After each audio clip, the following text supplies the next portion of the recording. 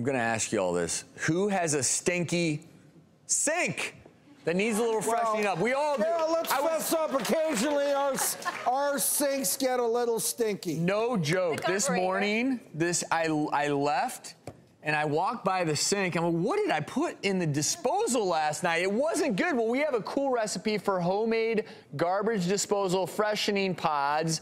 It's gonna make your kitchen smell great. All you need, 1 cup of baking soda, half a cup of iodized salt, 1 tablespoon of lemon zest, 4 tablespoons of lemon juice, and a silicone mold like so. In a large bowl, you add the baking soda, salt, lemon zest, and lemon juice. Mix that up until all of those ingredients are blended together. Smells good. It does, and what's cool is then you can use that mold to pack in the mixture, let it dry for 24 hours.